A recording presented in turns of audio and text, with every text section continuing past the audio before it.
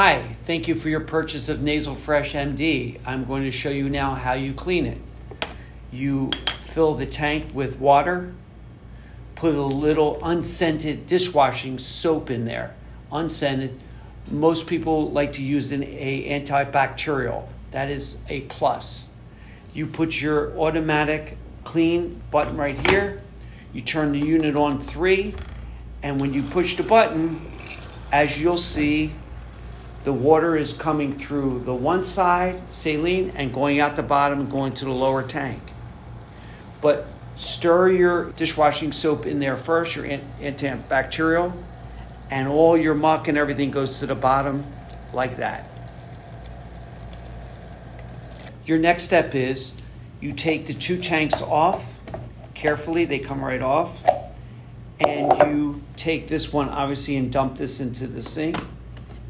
And once you take these to the sink, rinse them out with warm water, and you're done with that portion.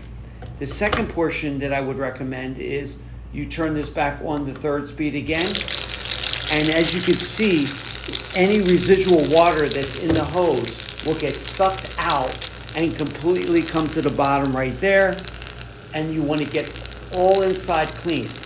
This unit has an antimicrobial in it so that it kills 99.9% of the bacteria in there. Now keep in mind, if there's 2 or 3 users in the home, the clear water that's in the top never touches the bottom.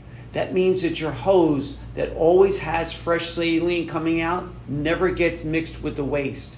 We have 2 independent motors so that one is for pumping and one is for sucking. Then I would take these off, your nose pillows right here, take them off, and then rinse them, and then you're all done.